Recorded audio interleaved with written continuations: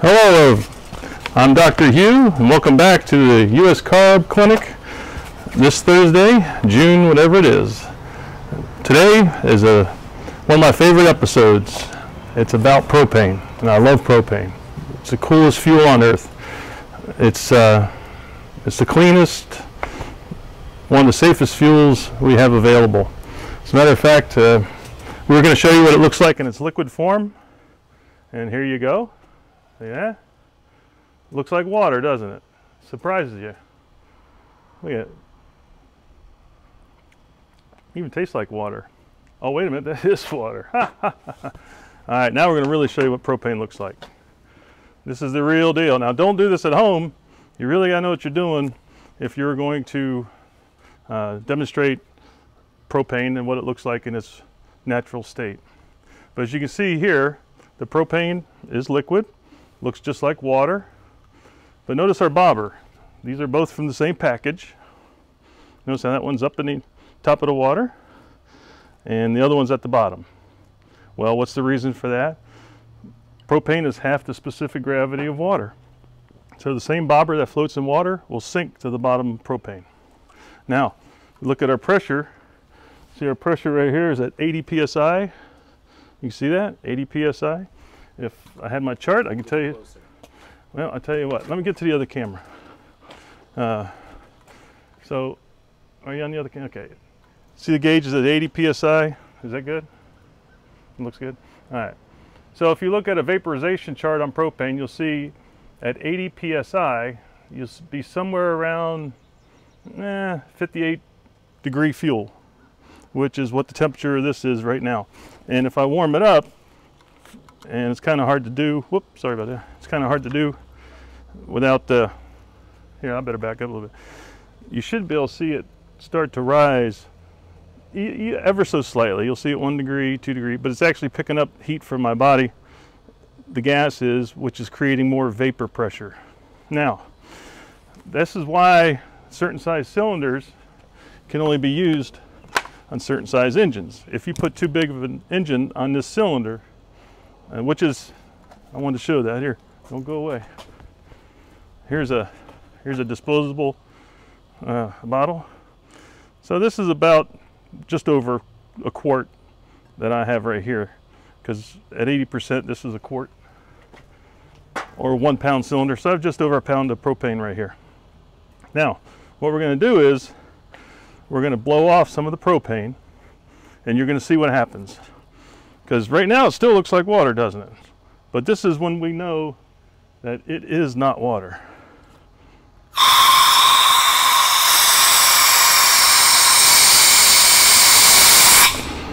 Now I want to do a little bit because that is raw propane vapor being released, but you've seen it boil. See, water boils at 212 Fahrenheit. Propane boils at 44 below zero, which is very interesting. So if we let it off slowly, you'll see it just slowly boil from the bottom. Can you get a good shot of that? See it? You gotta love that bobber. And you notice the bobber is a different temperature, so that's why it's acting that way. So normally it bubble from the bottom. You see the top?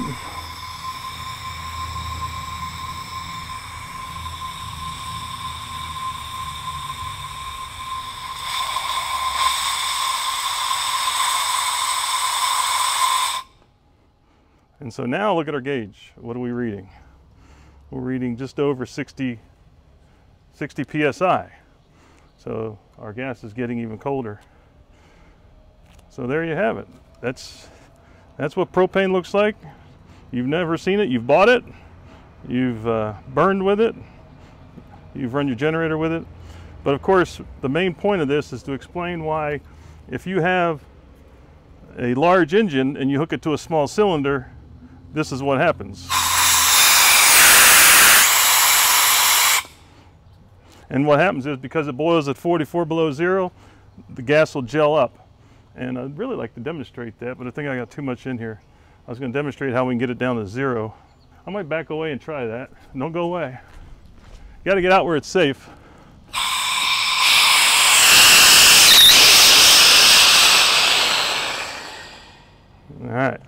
See, we're down to 0 psi.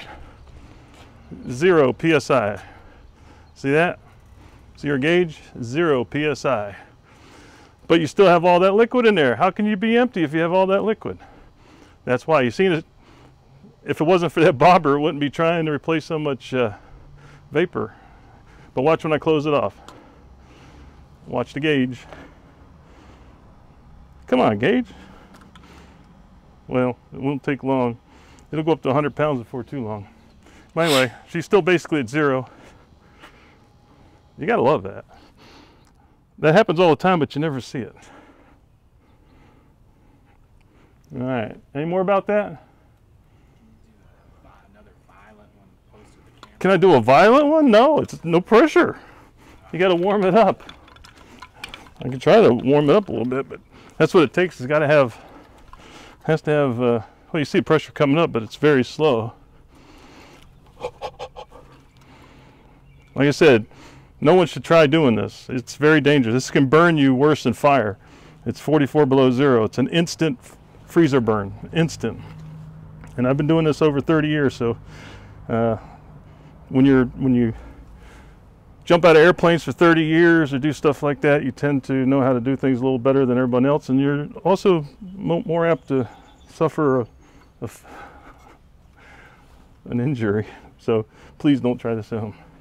So we're almost up to 10 psi. I can flare it real quick and see what happens. Yep. All right, ready? Like I said, we're at, you notice I don't put my face in front of it because it's just like a gun. We're at 10 psi, so here we go. It's good?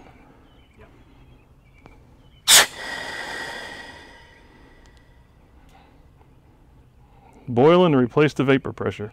And again, water boils at 212 degrees. This is boiling at 44 below 0.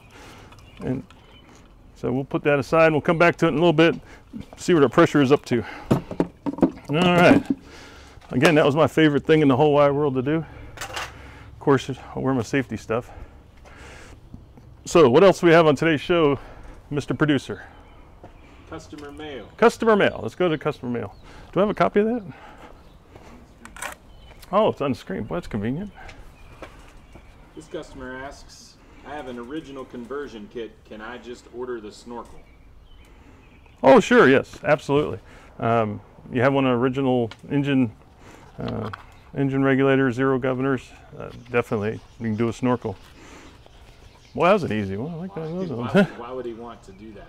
Why would he want to do that? Well, some customers have not installed their kits from some time ago and find out they have to cut the frame, and sometimes well, it's usually the reason. So once they find out the Snorkel's available, then they want to do the Snorkel instead, and so yeah, it's an easy switch over. But that's the most common reason, is not cutting the frame, of course. And the Snorkel is just so easy to put on, takes typically a couple minutes. Does that answer that? Yep. Cool. Next question. Yes.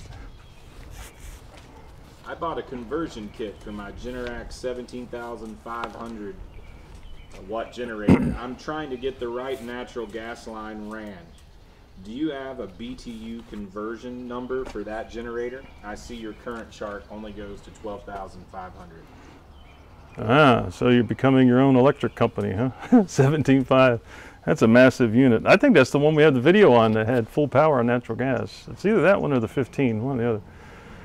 But anyway, to answer your question, the charts were created over 20 years ago using the laws of physics and just general knowledge. And in 20 years, we've never had anyone say that our charts are not accurate or that the size was not sufficient.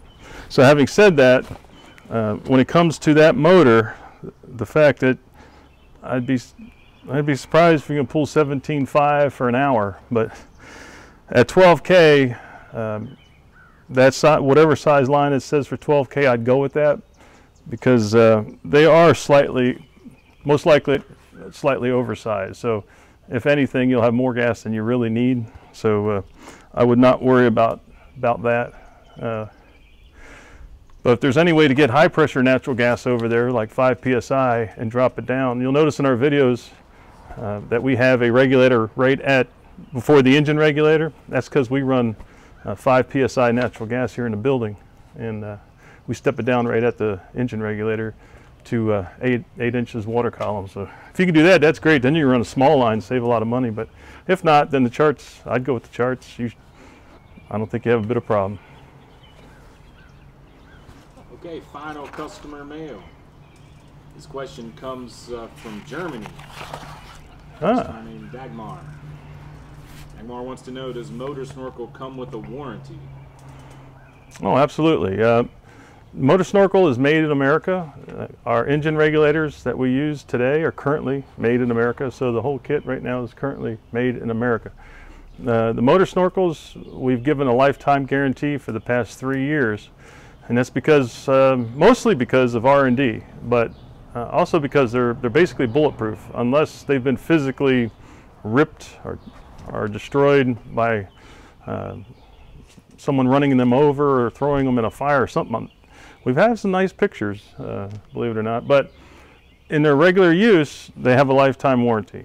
And we know every once in a while something will crop up on the internet about the Snorkel being junk, but my first question is, how old is that system? How long ago did they buy it? And we had one recently where a customer said he didn't feel like our product was useful at all, and come to find out it's 3 years old. We sent him a replacement Snorkel, and then he wrote back he was happy as can be. So definitely give us a chance. We're here for customer service. We believe in it, and so to answer your question, plain and simple, lifetime guarantee on the Snorkel, 1 year on the engine regulator. No questions from the live audience, Dr. Hew, but we did reach a record viewership Hey! during your propane demonstration. Propane. So maybe you'd like to, I don't know if it's had a chance to build back up in pressure. Maybe we show it one more time before we sign off. I should have had Sean hugging it over there. That would have been good. No, we're still at 15, but we can blow it off. You see it's frosting up. That's what happened to your cylinder. When it frosts up like that, you know you're pulling too much propane. And that's why you can have a frost line. See this right here? When I blow this off, I might as well do it right here. I don't see anybody around. When I blow this off, this will be our frost line. So even though we have that much propane in here, we're actually going to be empty when it compared to, well, it'll be as if we have no fuel, even though we have full amount of gas. So you want me to blow it off here? Oh, you want me? This camera, Sean's going to come out and move away from the building a bit. Oh, yeah, that's right. You don't want me near the building? I don't need to be that far away. All right, here we go. I don't know. You tell me, Bri. So we've got the gauge. So I've been trying to warm it a little bit. We're up to 20. But notice the frost. Like popping a cold soda. See how it's... All right, here we go. So we're almost at 20, and we're gonna do a live blow, blow, blow. Here we go. Now, if this was your tank at home, you would see. This was your tank at home. You'd see a frost line right here, and you'd have that much gas below it. But up here, you'd be empty. But you'd still have that much gas left, even though you have no pressure whatsoever. And if you could see it, I don't know if you can see the vapor coming out of there. It has vapor, but it's very slow vaporization. As soon as we close it, starts building back up. I love doing that. That's my favorite thing to do. All right. Well, I guess that concludes the show for this week. Dr. Hew says thank you for being here. Hope you can come back Tuesday. We'll try. What's that? Phone number. Oh, phone number. It even works outside? Oh, cool, man. Look, is it over? Still over there, isn't it? Yeah. Never know which side. Oh, it's down there. Okay. 800-553-5608. Of course, you can get us on email anytime. Live chat when they're at their desks. And we also have a forum. Be glad to see you there. Please like us. I think I saw that arrow thing on there. Tell your friends about us. If they've never seen propane before, it's really quite interesting. So thanks again for being here, and remember, it looks just like that. See you next time.